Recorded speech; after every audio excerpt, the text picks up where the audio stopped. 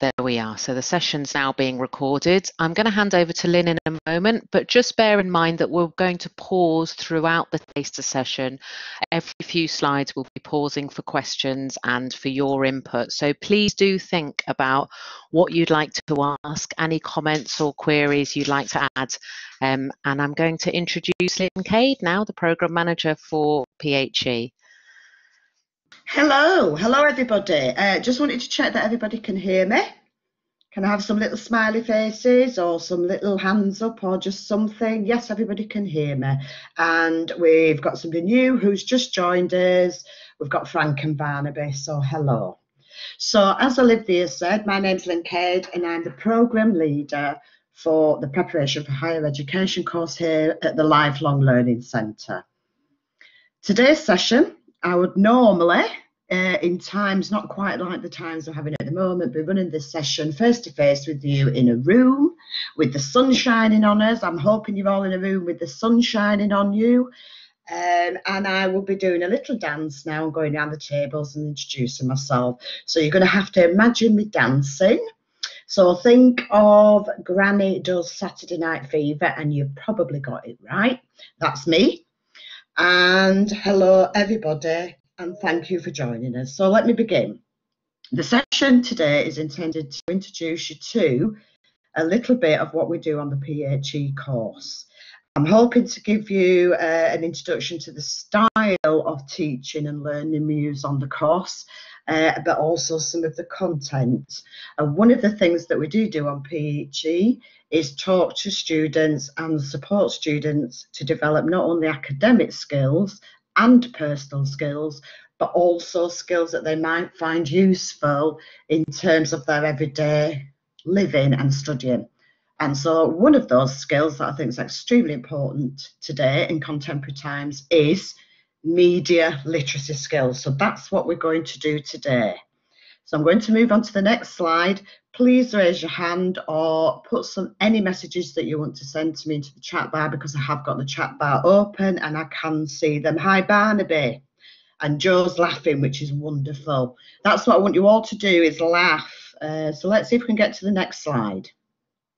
Okay, so one of the things I'm going to do today, as part of introducing you to what media literacy is to look at the role of media in society. So I've now got a diagram for you to look at.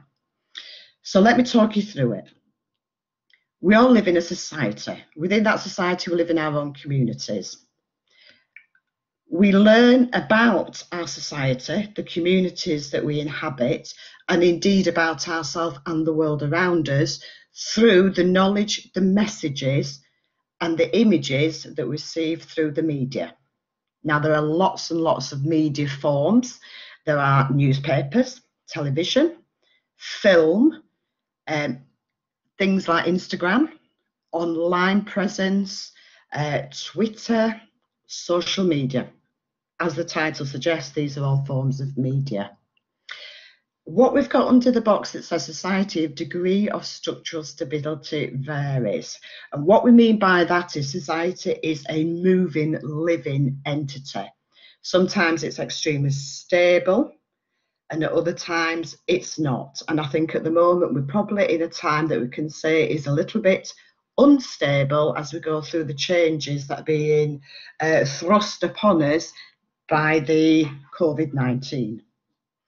So the media responding to that, probably more so and focusing on that, and are more present in our lives than they might be in times that are not COVID-19.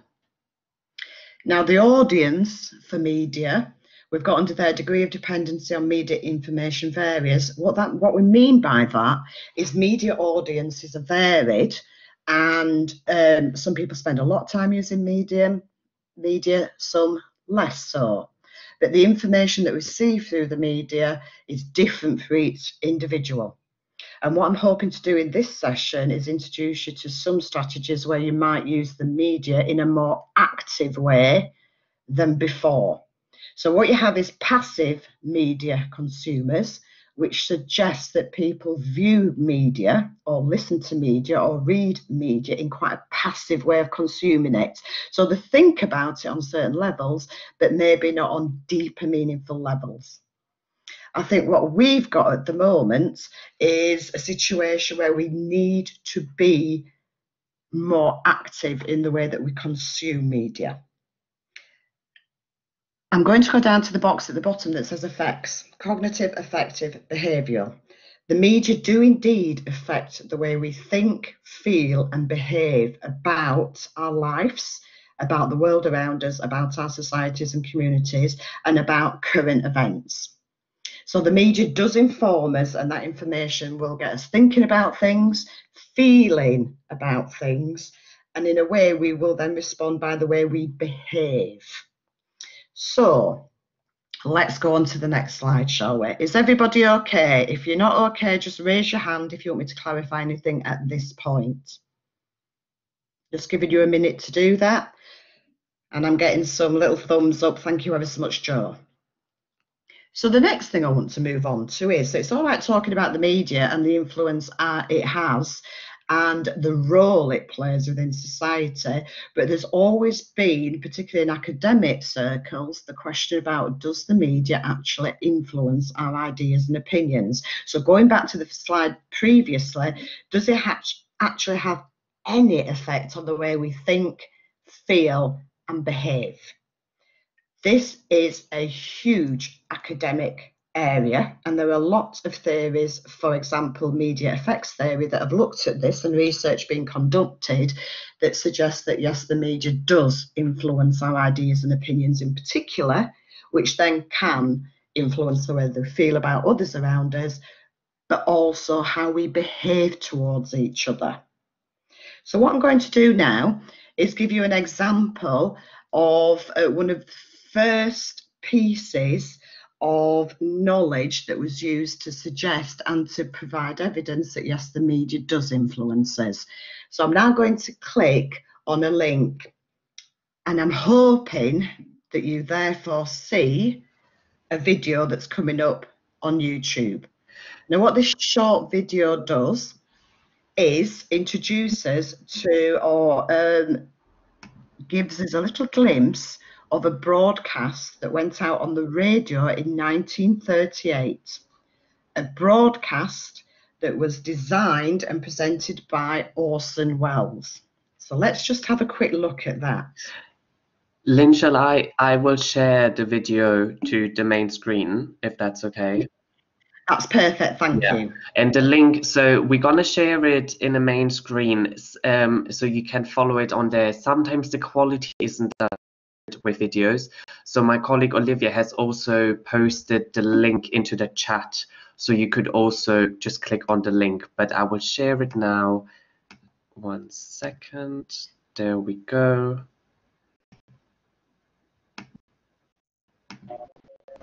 Bringing you an eyewitness account of what's happening on the Wilmot Farm, Groversville, New Jersey.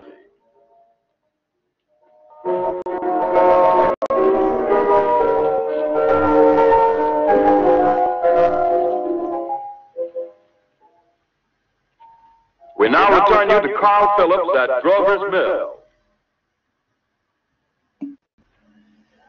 Ladies and gentlemen, may I? Ladies and gentlemen. Ladies and gentlemen, here I am, back to stone wall that joins Mr. Wilmer's garden. From here, I get a sweep of the whole scene. I'll give you every detail as long as I can talk and as long as I can see. More state police have arrived and drawing up a cordon in front of the pit. 30 of them. No need to push the crowd back now. They're willing to keep their distance. The captain's conferring with someone. Can't quite see who. Ah, yes, I believe it's Professor Pearson. Yes, it is. Now they parted, and the professor moves around one side, studying the object while the captain and 2 policemen advance with something in their hands. I see it now. It's a white handkerchief tied to a pole. Flag of truce. If those creatures know what that means, what anything means. Wait a minute, something's happening. A shape is rising out of the pit. I can make out a small beam of light against the mirror. What's that? Get the flame springing from the mirror and a big flood of the dead men. It strikes them head on. Lord, they're turning into flames. Here's one by the woods of cars. The dead tanks for the automobiles spreading everywhere. Coming this way now. About 20 yards to my right.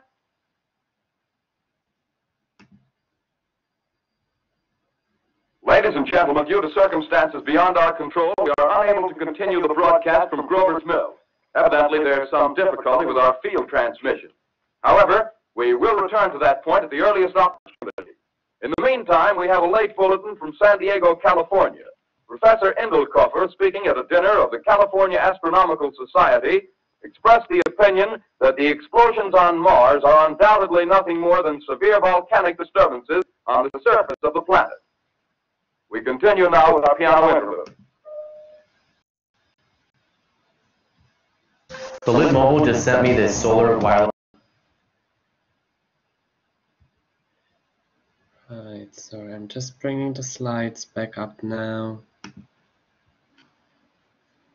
Hi. I'm just doing a little bit of typing here while I'm talking to you, so keep your eyes on the chat bar as well. So, in 1938, when this radio broadcast was broadcast by Orson Welles, listeners to the radio were very susceptible to the messages coming through their radios, because obviously they didn't have TVs as such. In fact, I can't remember the year TV was invented, I'll be honest with you.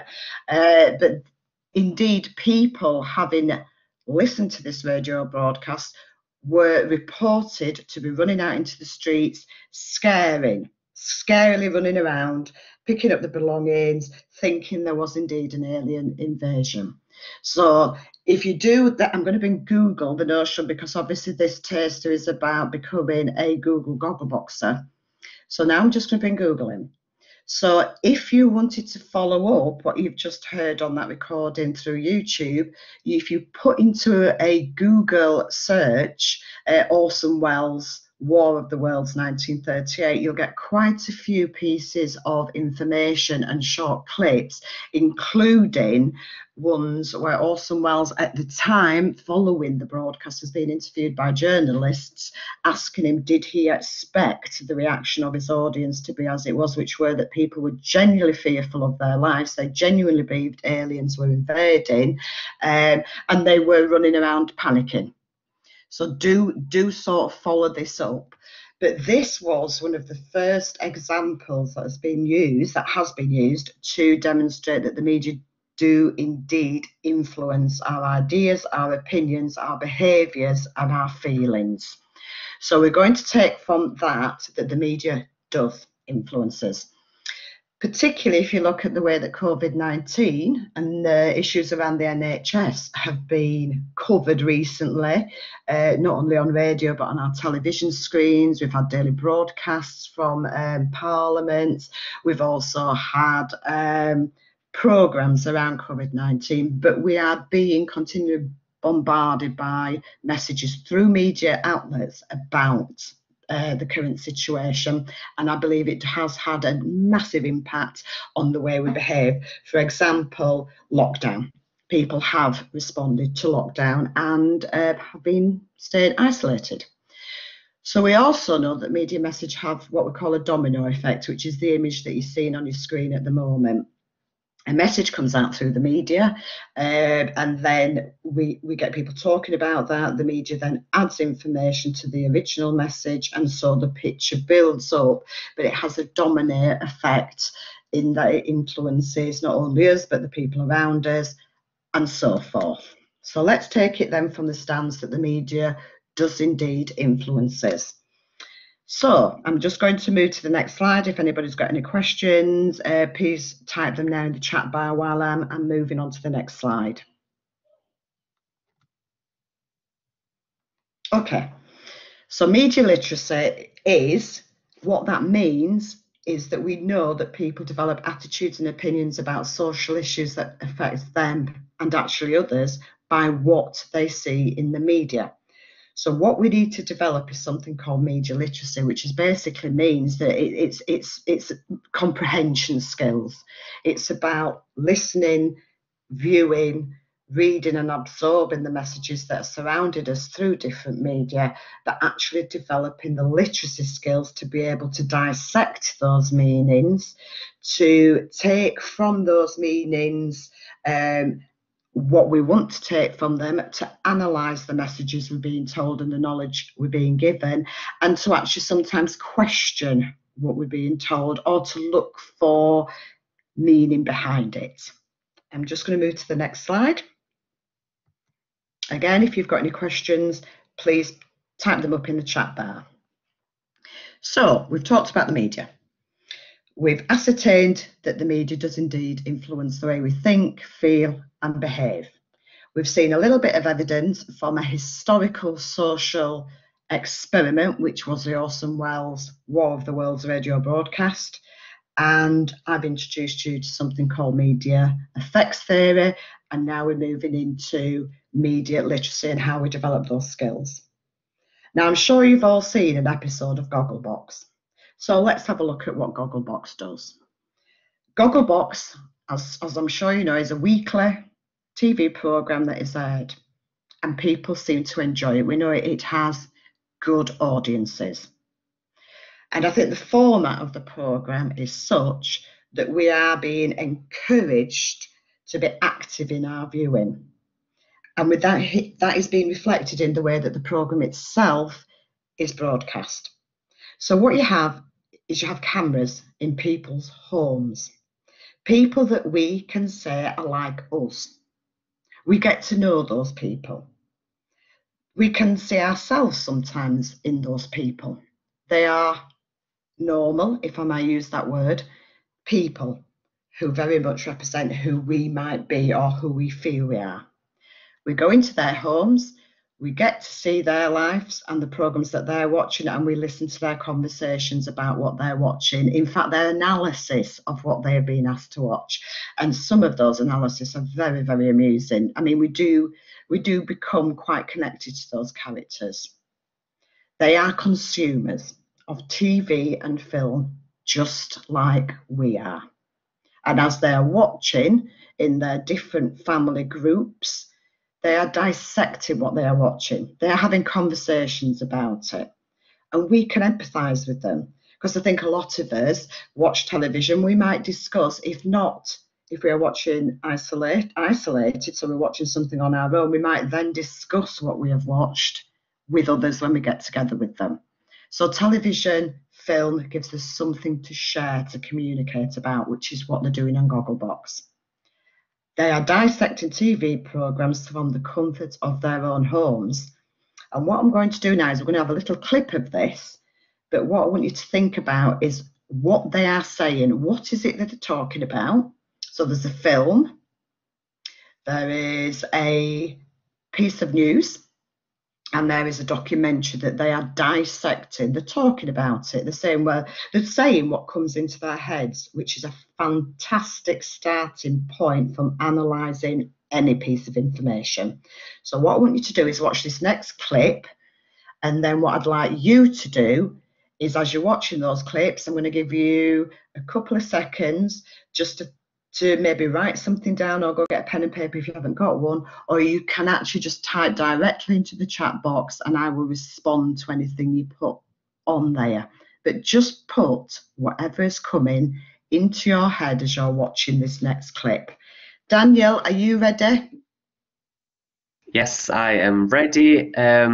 So the clip that Lynn mentioned that we're just about to watch, I put the link again into the chat window in case that works better for people, but I'm going to share it now here as well. Let's go to the main screen. Right, ready to go. The most iconic scene of the movie saw baddie Darth Vader come face to face with goodie Luke Skywalker. Is that your lightsaber, or you just pleased to see me? One Skywalker! Give it to him one time. Oh, he shuts his bloody hand off. Oh! That's got work. But at least it being a laser, it'll cauterise it, not bleeding. So that's the good side of it, Luke. This is the iconic moment, isn't it? I would have loved to have been in the cinemas when you first realised this, though. Yes! That's You're joking. Just reminds me of being a kid watching Star Wars. And my mum going, "Turn the telly down!" And then me and my brother running about going, Which one of you was Darth Vader? Paul. Yeah, he was always the baddie. I was Princess Leia. I can see that. Yeah. Mr. Trump was in trouble again on Monday. That's quite major, though, for like the FBI to be investigating the president. They are investigating. So the FBI are investigating now, so there must be something behind this one. Yeah, they found some out, as they won't be investigating, would they? So Russia wanted Trump in because he wouldn't interfere. Because he was isolationist and that he wasn't going to be strutting across the world, throwing his weight about. I did not have relations with those Russians. It's unbelievable. I've never seen nothing like this happen before, and they're coming out of it in public. They're going to have him. There's something. They know something. Standing up to him, aren't they? They're standing up to Trump and saying something's gone on. Yeah, and we will find out. Yeah, and we will. Oh, so there wasn't no wiretap or nothing. He just basically just made something up to just deflect something, basically. You know, you have one of those dreams and you feel like it's kind of real when you wake up. Yeah, it was one of those ones. Just got straight on Twitter. Yeah. On Thursday night, Channel 4 introduced us to a very unusual bunch of people. Oh, the Mormons! There must be loads of men watching this and thinking, how can I get that set up? In the programme, we met Enoch. He's got 16 children and 2 wives. He's definitely punching with them two. Them two with the long, luscious, curly locks. And he's not even good looking. He's not. He's not even hot. Don't tell me those women don't get jealous of each other. I mean, that's human nature, isn't it? God. I wonder which one he likes the best. I don't know. Oh my God. Wow, where's he got it? Where does he find them? There must be a shortage of men over there. There must be, yeah. So it's always men, though, that do it. You never get women saying, oh, God knows how many husbands, because one's bad enough.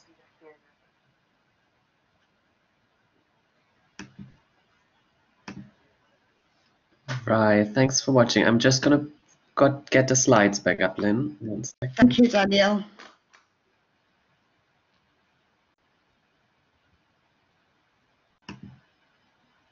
Go.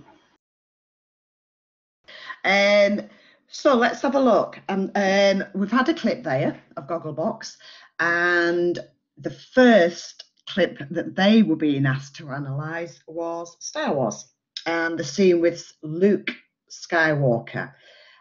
And one of the characters on the sofa there said, "Oh, this is the iconic moment. It's his dad." Now, that is around relationships and expectations we have of family structures and how we feel about them. And so in a way that could be linked to sociological theory. The next comment is around one of the characters on the sofa saying, "Oh, that's making me reflect on my childhood memories and running around with my brother with lightsabers." So in a way that links to academic studies in how film impacts on us and memory, and the relationships that we have with each other as we're watching films, such as going to the cinema. I'm just going to go to the next slide. There we go. There you go. So you can see that as well. Hopefully everybody can see that. So the idea around how film can impact on our memories of childhood is something that can be studied also in sociology, i.e. under media effects.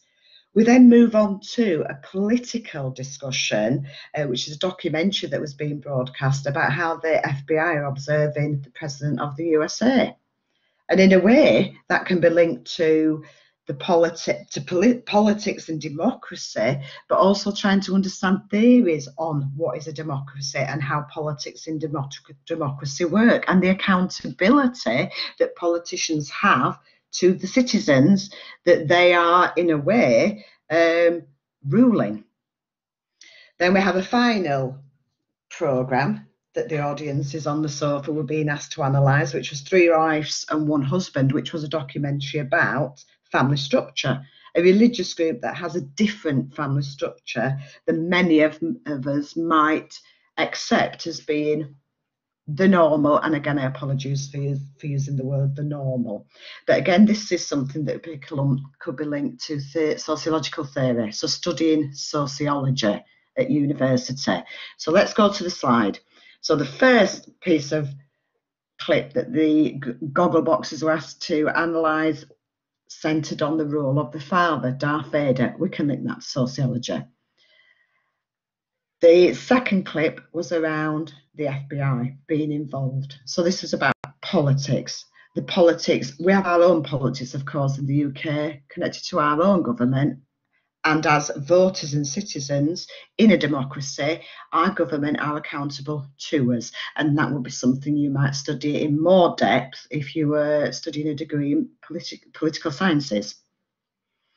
So can you see now how our actual TV viewing, although they are analysing from their sofas in quite an informal, chatty and in many parts very humorous way, you can link those day-to-day activities to academic thought linked to media, sociology, politics. So the Gogglebox programme has introduced us to some starting points. What is a really good thing to do from that would be to say, well, okay, it's talked about family structure, it talks about democracy and politics, it talks about family relationships. You could then use Google to move those general thoughts and discussions into getting into more depth, so that TV not only becomes something that entertains us, it can inform us, introduce us to ideas beyond our own everyday existence, but then we can look further by using Google to see where we could explore these ideas. Okay. Another good form of media, of course, is newspapers. And this is an article that I read in the Guardian newspaper last week. And it was an article all about how film can be not only a torch on society to illuminate certain parts of society, but also a headlight, that it can reflect light onto our society. And I've got a couple of quotes that I've taken from that article. And again, if you've not read the article, you can use Google to find this article. You would just put in The Guardian, the 15th of the 5th, and maybe something like film as a torch on society. So we're moving into a discussion about film now and the media literacy that we can develop through watching films. Okay. A well-crafted story, a cinematic experience is unique. It gives people a profound experience, makes them question themselves and give them hope. And that's from somebody called Steve Coogan, who you may have seen. He used to have his own sitcom programme and comedy. He's a comedian and also an actor. And then a second person, Francis Ford Coppola, and I quote, suggests in the article, perhaps now it is the artists, particularly cinema, who need to play the role of being the headlights of society, to express themes and principles and stimulate and change former long-held principles. So I think what Steve and Francis are saying here is that film, as part of media production, can not only give us a profound experience, and I think that certainly happened with, going back to Star Wars, the iconic moment, it's his dad, but it can also start us to thinking about our own experiences, of family, of relationships, of ourselves. And I think what Francis Coppola is touching on is how film, as a form of media, can also reflect what's going on in society and encourage us and invite us to explore further our sense of self and our sense of the world around us. And film is also used to stimulate debate, to stimulate change, to stimulate the production of new perspectives, and encourages us to look beyond our own existence and our own meaning of life and the world around us. So I'm now going to try and explore that a little bit further, hopefully in relation to yourselves. So now what I'm doing is inviting you in now to get engaged. Come and get engaged in. What we do in the classroom normally is we will be saying, okay, let's get the flip chart and pens out and let's have a look at what you think so far and reflect on your favourite film or something that you've seen on a TV screen that represents you and the world you know. Okay, so what I want you to do is just for a minute to think about this as we get ready to move into the activity around exploring our favourite film. So just spend a few seconds just thinking about what's written on this slide.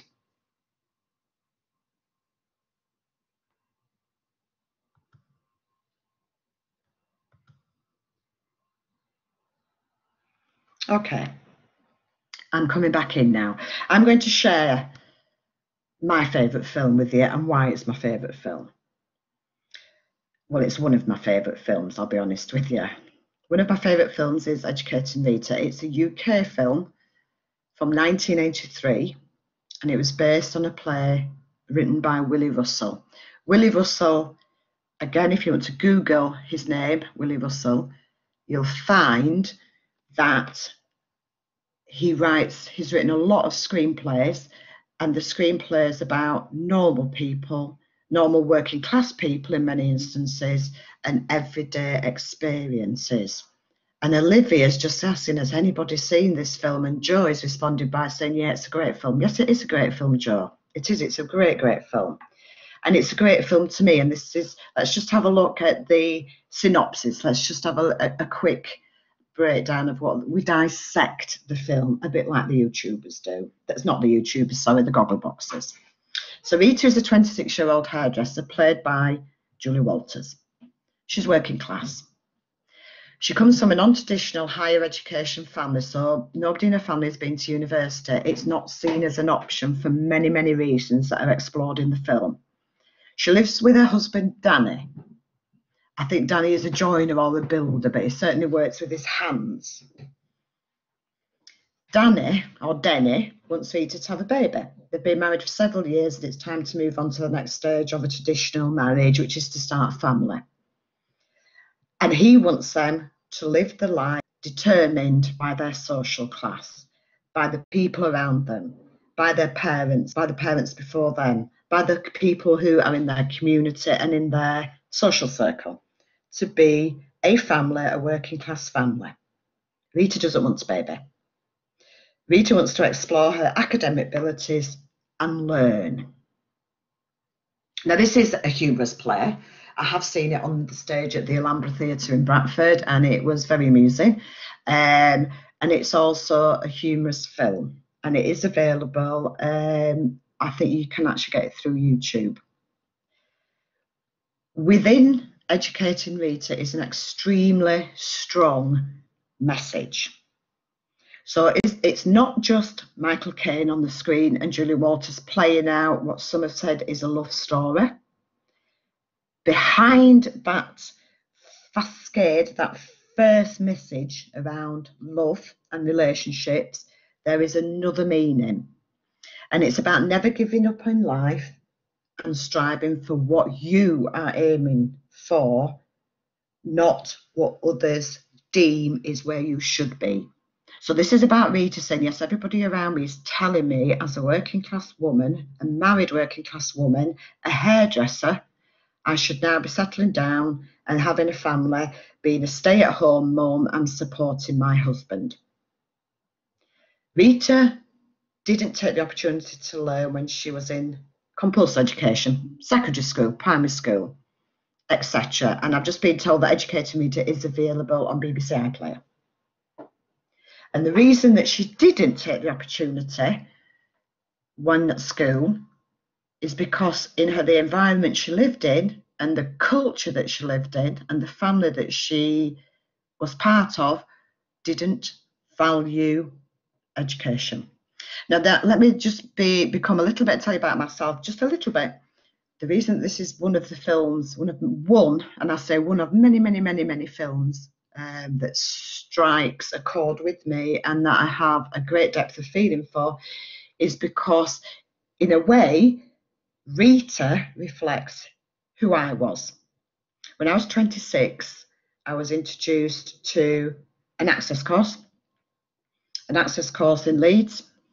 And I joined that access course because I'd left school with nothing, because I came from a working class family. I was the first person in my family to go to university.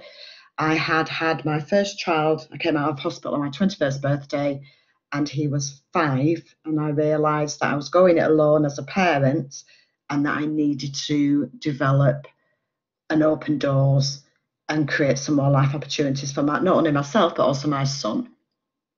And I did not do well at school because education wasn't valued in the household that I lived in. So I did not engage. I was a bit of a bad un, to be honest, at school. But I realised at 26, well, I realised before, so it took me a few years to build up to joining the access course, that I wanted to break a cycle, that I wanted to change the trajectory that I was on. So this film, when the first time I watched it, really did strike a chord for me, not only in the way I felt, but also about the ideas I had about myself and the opportunities that were available. Me, university, suddenly it became an option, and that then changed my behaviour. So I'm going right back to the beginning of this presentation, where we talk about how the media can influence the way we behave, the way we feel, and the way we think about something. And I suddenly realised that actually university was an option. Well, it wasn't suddenly, I must admit, it took me quite a while, and got a lot of support to do that through an access course, which is very much like the PHE courses today, which is why I'm running the PHE course. And I'll just share a little bit of something with you. One of the lecturers did actually used to call me Rita, which at the time I thought was quite funny and complimentary. But it also suggests as well that this was a very new thing for mature working class women, men as well, to go to university. It was a new thing, and it was actually linked to the politics of the time, where something called widening participation was being promoted by the current government to encourage people who wouldn't normally go to university to go. And I was one of those people. So in a way, the film, that media, that little piece of media, very much informed the way I thought about myself, the world around me, and my actions. So now what I want you to do is I want to know, what is your film? What's your favourite film? The film's title, just put it up there. Give us a little bit of a blurb. What's the storyline, or what's the main storyline that you got from it? What are the main characters, and what it is you like about this film. So what we're going to do now is go on to an interactive whiteboard. So it's going to be a screen, a blank white screen, and at the top of your screen you will see a T. You've got a T, and you've also got an image of a pencil. And what you can do with those is you can now write up your comments. If you don't want to do it on the whiteboard, you can actually do it in the chat bar. So I'm just going to turn my microphone off and wait for a few minutes. So what I've done is I've just put up one of the blank slides from earlier in the presentation, and as Lynn says, I think it's probably better to use the T that's on the top of the screen on the left-hand side. If you click on that, click anywhere on this slide, you can start typing, and you can tell us something about your favourite film or a film that you've watched recently that you've enjoyed and why it's resonated for you. So we'll just give you a few minutes to do that. And as we say, please, if you're not comfortable with using the whiteboard, oh, somebody's found the pencil, lovely. Best to use the T if you can. And if you want to rub anything out, you can use the icon to the right of the T, which is a rubber. And you can also use the chat for this part.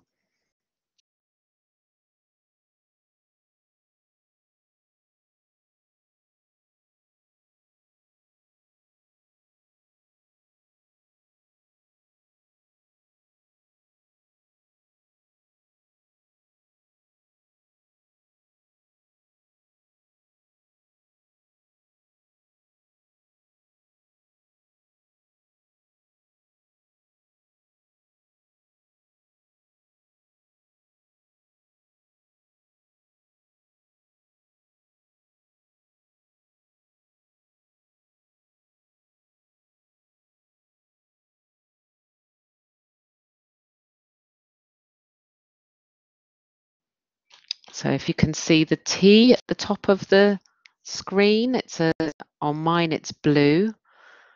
I'll just see if I can point at it, and if you click on that and then click anywhere on the slide, you should be able to type.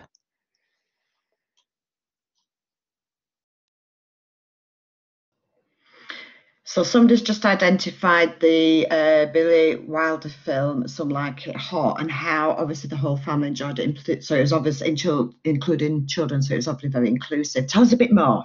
Give us a bit of a funniness from it. Anything, something that comes straight to your head when you think of that film.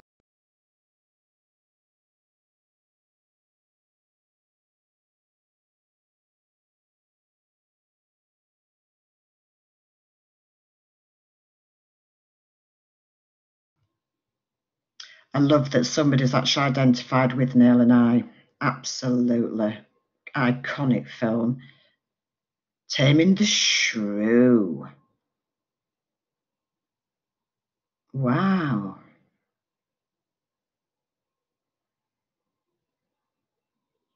Blindside. Yes, I remember Blindside. Bullet. Keep going. I'm going to turn my back.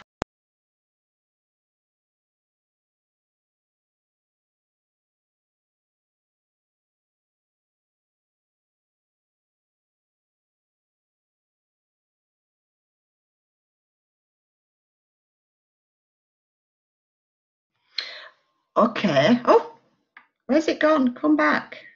We seem to have lost all the comments, but we had something there around With Neil and I. Again, a very, very funny movie. Somebody actually put down a film that made them feel that women should be strong. I'm just going to go back again to that slide. We've got in the chat bar, we've got my film is The Gods Must Be Crazy. This story is that the character moved from a very remote African village to a big city. Keep talking, please, Elias. Please keep talking. Oh, Joe's saying that oh, wow. So why is it your husband's favourite film, Joe? It's funny. We love a funny film. All of us love a funny film, but tell us why it's your husband's favourite film as well, Joe.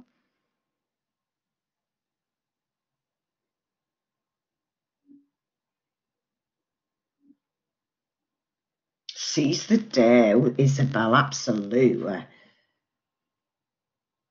Humour's really good, isn't it? Humour's an excellent way to get a message across.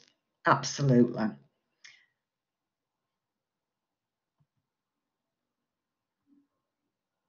Oh, Long Walk to Freedom, Frank. Absolutely brilliant film. Oh, absolutely brilliant, Frank. Anything in particular about Long Walk to Freedom, Frank, that makes it the film that's special for you? Oh, The Pursuit of Happiness is another. You're just going to hear me going, oh my God, yeah, another really good film. Yes, I love the films. Thank you, Willie. Pursuit of Happiness, again, so many strong messages hidden within that film about fatherhood. I think a lot of the films that I'm seeing you putting up are films about people going against the odds, so to speak. Oh, gold digger. Oh, she got mad tonight. She was being judged and seen as a gold digger because, yes, in society there are perceptions about younger women seeking relationships with older men, and it's about money grabbing. I get that, absolutely, Isabel. I get that. So I can see that the film choices that you're putting forward are films that are around people going against the odds, people breaking a cycle. With Neil and I, there are so many humorous one-liners in that film. And then we've got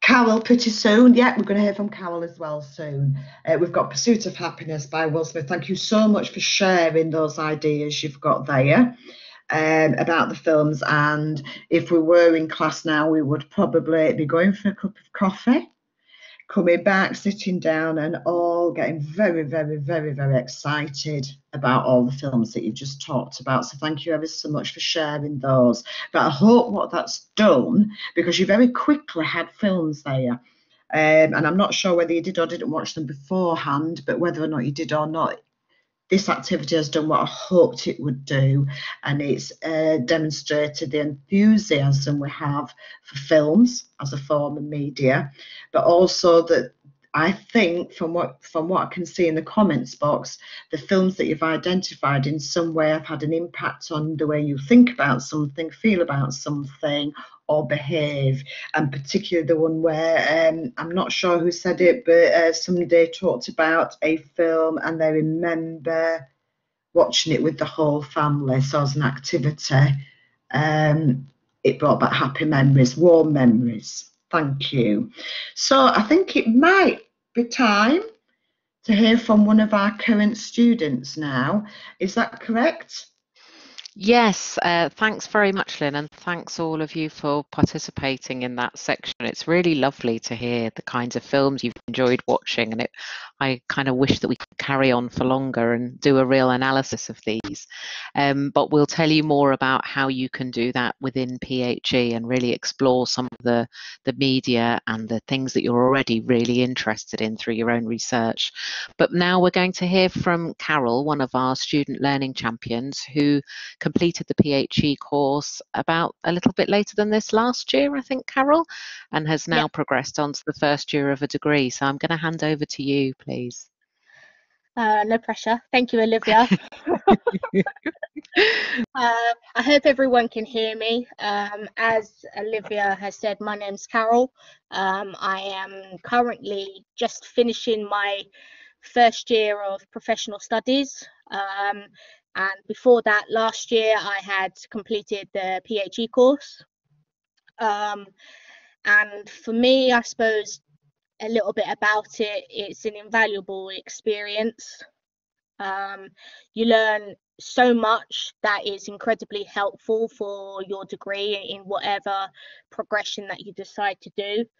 The skills that you pick up the skills that you pick up will be for assignments, how you do stuff, how you complete stuff, referencing, so you may not know those skills at the moment, but PHE gives you those skills, and all of those skills will be invaluable for when you go on to your degree, which you actually find if you're in a degree for the campus wide, you have those skills that traditional age students don't have, and they end up asking you about stuff. Excuse me. It's just a real great preparation. It gets you onto campus, it gets you comfortable with being on campus and the style of education, because it's very different to how others have done. So that's just a little bit about PHE. For me, my history is that I had gone through the progress of functional skills onto my GCSE English and Maths. Before going into the LLC and trying taster sessions, I was around for about 18 months before I even decided that university was the right thing for me. For me, I had to be in the right place. One of my barriers is my mental health issues, and that had to be in a good enough place that I could commit to university, because I suppose that's the biggest thing that you have to do is commit.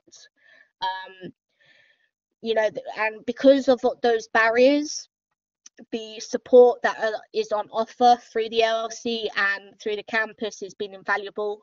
There are so many different things. If you're dyslexic, there's a dyslexic teacher person that will help you.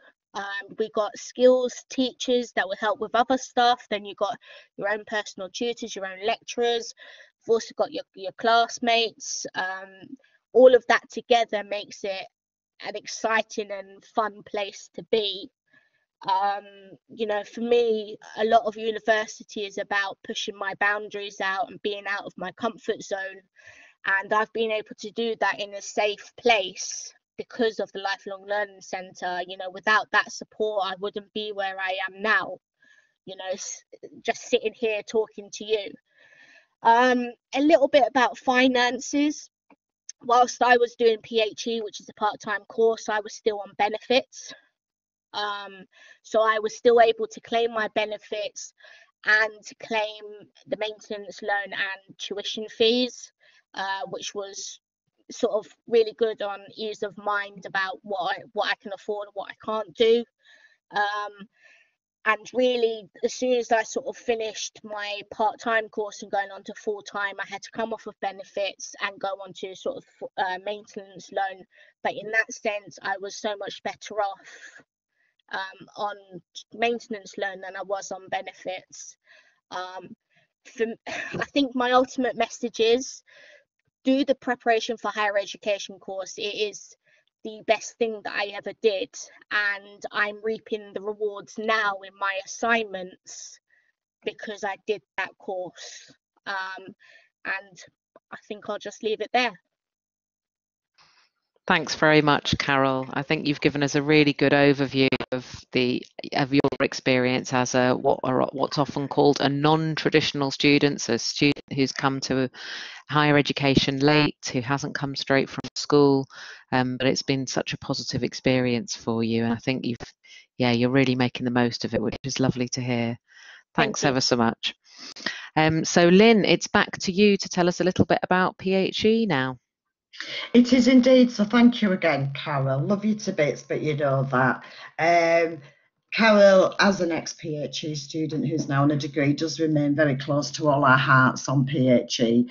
All students do, because it's a journey that we travel with you over the year. All the tutors do. So let's have a look what I've tried to do today, apart from bumbling a little bit. So I just want you to hold this in mind, everybody that's listening, that this is the first time I've done a lecture online, and I think there's been a bit of bumbling, but one of the main taglines for PHE is that we learn more through our mistakes and reflecting on those mistakes than we do by getting anything right the first time. Failure for PHE students is actually success. So please bear that in mind as well for me, because it is the first time I've done this, and come on to the next one because it will get better, I promise. Anyway, so what we've tried to do in this last hour is introduce you to media literacy skills, which I hope it has done. So remember, the next time you're watching something on television or you're thinking about the films that you've identified yourself today, Google them. Just Google them and have a look. There will be some analysis through Google on media products that you consume and ones that you hold dear to yourselves. So have a read around it and you will learn so much more about why that film is your favourite film or TV programme. What you'll also learn is to keep looking and using not just the internet, but articles in good quality newspapers that dissect and analyse hidden meaning within media. So that's media literacy skills. So hopefully you will take something new away with you today linked to that. We've tried to explore how we can be more active television and film consumers, so there's no more putting your feet up and pouring a glass of wine or whatever when you're watching television. From now on, try and become more active, because we do use a lot of television and film as part of the learning resources on the PHE programme. I've tried to highlight how film and TV informs our ideas and how we can stimulate further exploration of these during and after we have watched or consumed some form of media. The session has also reflected how learning is designed on the course. It's about your perspectives and what you bring to the course, your experiences, and how we can use those to explore further the knowledge that you already have and expand on that, become more informed. The PHE course does use newspapers, TV and film as learning resources, and what we do is we explore those in an informal, friendly manner and talk about why things mean something to us. But what we then do is try and link that to academic thought and theory, so that academic theory becomes something that you shouldn't be afraid or think that you can't handle because it says theory and academic on it. We can all access academic thought and theory and reflect. So, do we do what it says on the tin, i.e. prepare you for higher education? What we try to do is look first of all at what other qualifications you might need when coming on the course, that alongside the PHE certificate you may need to progress onto your chosen degree in whatever field that may be. We prepare services for priming, i.e. we look at what you already hold as mature students, the experiences, your thoughts, your perceptions, your ideas about the world around you, And we use those to create what I call a gripper coat. A gripper coat. Once you've got a gripper coat, you've got something that we can then throw onto it, new knowledge, theories, new ideas, new perspectives, and analyse what we think we know or not. It's a testing pot. The PHE course is definitely a testing pot. It gives you the opportunity to test what university life and university study is, what it can be like, whether it's for you, what you already have that will support you on your journey, and what we need to build on. And we build up in colours. So what we do is we start with your experiences, and throughout the year we build layers onto that. So by the end of the year you have a I'm going to use the word competent, but competency means many different things to many people, but that you feel more confident to be able to tackle degree level study. And what the PHE course does is allow you time to get settled into the idea of being a student, being a scholar, with Nail and I, scholars. It's about you becoming confident in that new identity, i.e., I'm a university student, I'm an academic thinker. The course content builds a foundation of knowledge, particularly in terms of which degree you're going on to.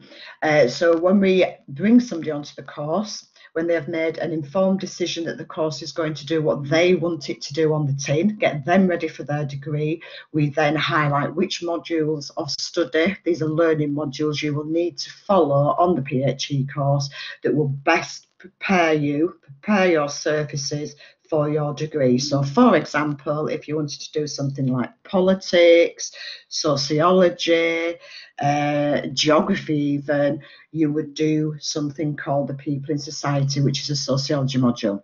If your degree of choice is going to be something around working in healthcare, nursing, midwifery, radiography, etc., we put you onto a module of learning called human biology, which give you some of the basics of biology that you will need to thrive on your degree.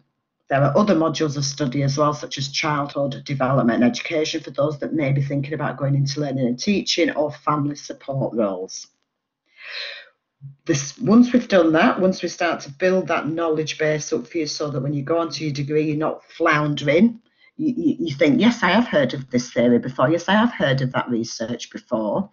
What we do is build what's called academic integrity, which means that you know how to navigate yourself around the university system, that you know how to become an academic reader, an academic writer, a researcher, but you also have the confidence to go into the unknown, i.e., Google's a great place to start, but where to go from there so that the information that you are seeking out, analysing, writing about, and then actually then conducting some of your own independent research on is academic in a sense. It's knowledge that's being presented in an academic format.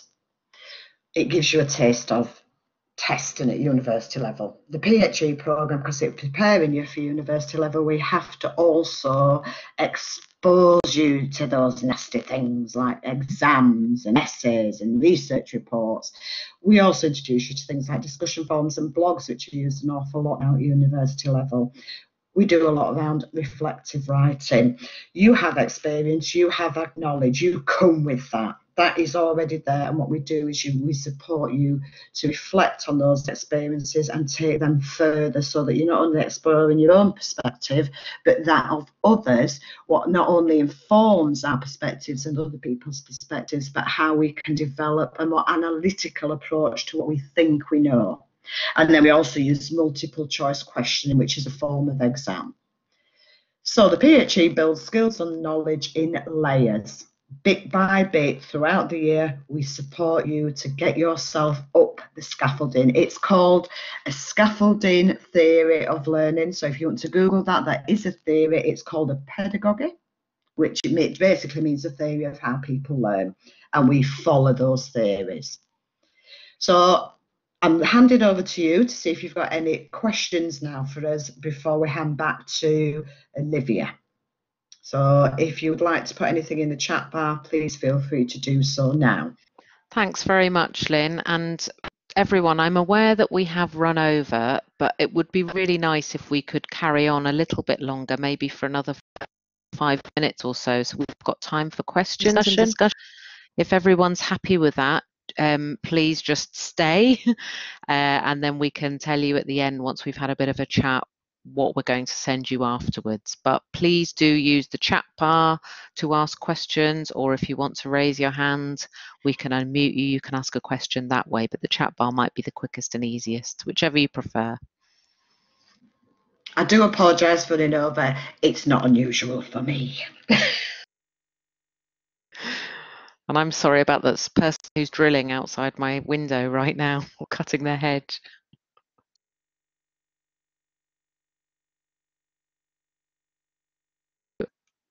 What we'll do is we'll keep an eye on questions as they're coming in and try and address them. But while we're waiting for you to ask any, I'll just take you through a little bit of information about what we're going to send you after the session.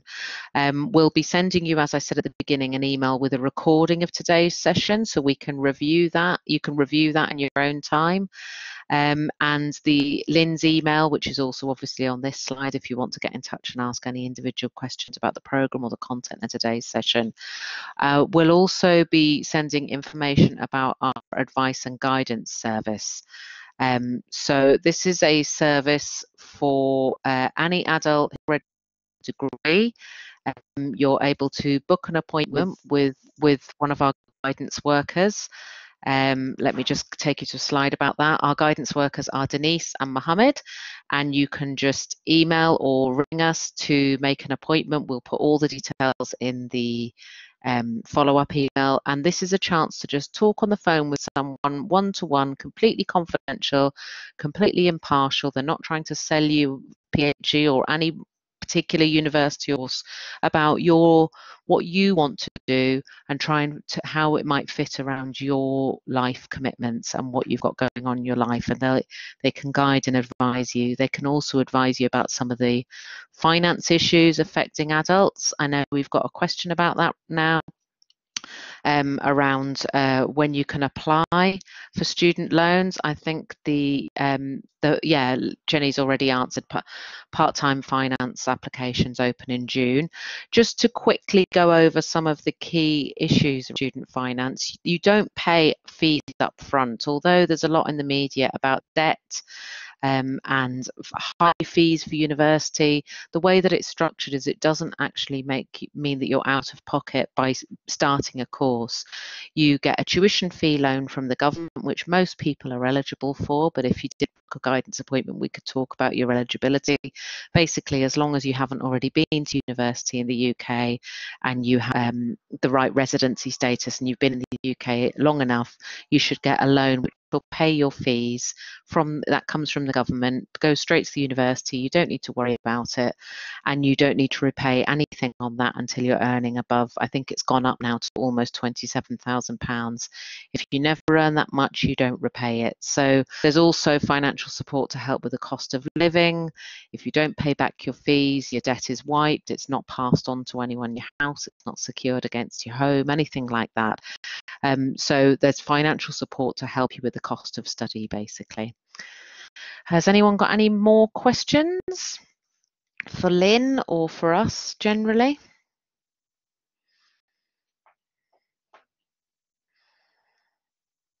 No. Okay, well, I really hope you will be able to get in touch with us and book a guidance appointment if you haven't already had one, because that will really help you make your decision about whether you do want to do a course at university. The email we send you will also include a link to our landing page, and that will have details of lots of different event sessions that are coming up over the next couple of months. But just to draw your attention to one that's happening tomorrow, we're actually having at 2 o'clock tomorrow an Ask Us Anything session with Denise and Mohammed, our guidance workers, where you literally can ask them anything, and all those fears and worries about studying at higher in university as an adult, you can can be dealt with within that session, and you can really get some good answers to all your worries there. It will also, the email, include a link to our Return to Study Facebook page, and that's a nice thing to join. You can ask people like Carol questions about their experience and they'll answer you there. Lots of mature students are on that, and lots of adults who are thinking about maybe going to university. And lastly, it'd be really useful to know what you thought of the session. We're still finding our feet with doing these online sessions. I think one of my colleagues is putting together, here we are, a lovely poll now, and it's very simple to use. You just click on the bar that applies to what you think. Did you find it useful, not useful, or anything in between?